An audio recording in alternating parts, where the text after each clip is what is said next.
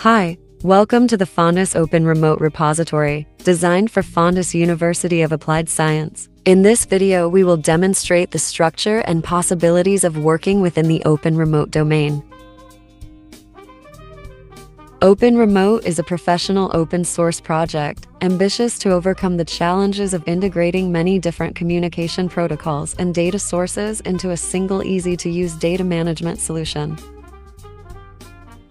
Open Remote is 100% open source. This means all the source code is available on GitHub. Here you will find the main repository and the custom project. This custom project is a layer on top of the main repository. This allows for easy customization options while protecting the main repository. For your convenience, we have forked these repositories to our own sandbox organization, Fontis Open Remote.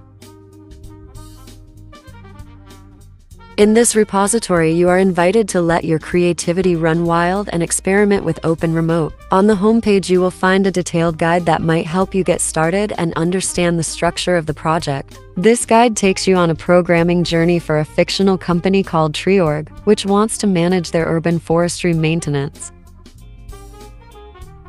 Feel free to use this alongside the detailed wiki, which is available on the Open Remote repository. Here you will also find the extensive developer's guide, which will help you get started even further.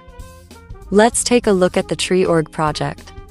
We start the application and see our assets displayed on the map. These assets represent trees and are configurable on the assets page. In this case, Treeorg wants to optimize the routes between their trees based on the water level they currently have. Open Remote offers a built-in way to apply rules to these assets. On the rules page, you can add conditional actions to all your assets. On the insights page, we are able to configure dashboards for users. In the Treeorg guide, we built an optimization service for the assets based on one of their attributes, in this case the water level of their trees.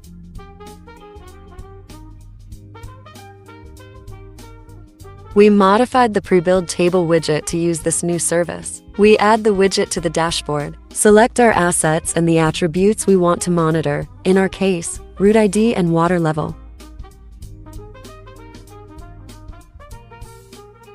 We save our widget and select the view mode. Now we can use our root service by clicking the Optimize Route button. We sort the column on the root ID to show the top 10 and send them to Google Maps in that order.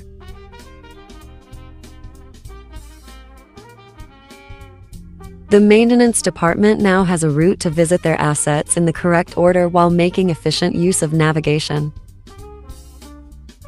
We hope this video aids you in understanding the project and wish you good luck with adding your creativity to the Open Remote realms.